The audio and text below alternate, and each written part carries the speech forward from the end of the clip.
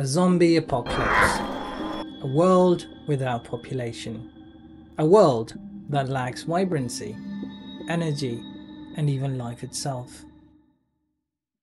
A scene is as alive and authentic as the props populating it. A dynamic and immersive scene is the one in which apparently auxiliary props have their fair presence. Let's come to our example to see what we mean by this. Here, we have the core models that form the foundation of our composition. However, if we stop there, the scene may appear sterile and lacking any authenticity. This makes the scene sort of inorganic and only to the point.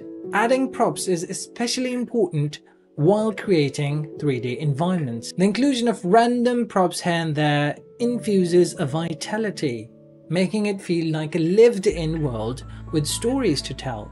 And this is why I've included with the video a free prop as a gratitude to you for tagging along. You can use it in any of your projects that you like. You don't even need to give credit. All good. So placing additional elements like these scattered rocks, trees, and metal girders create randomness in the scene.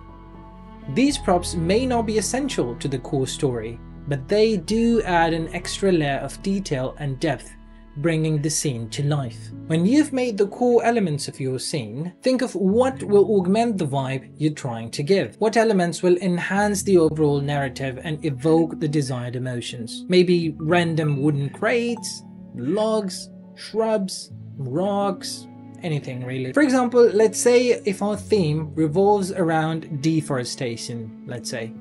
Simply adding a couple of people chopping a tree may not be convincing enough.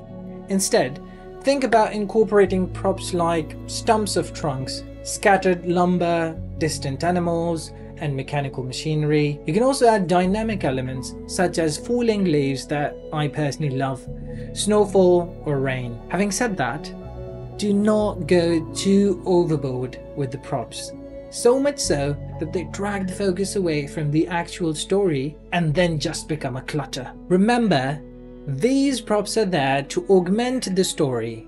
They're not the story themselves. An overcrowded 3D scene can distract and overwhelm the viewer, shifting your focus away from the primary story. Strive for a harmonious balance where each prop serves a purpose and contributes to the overall narrative. On this note, let's round this up.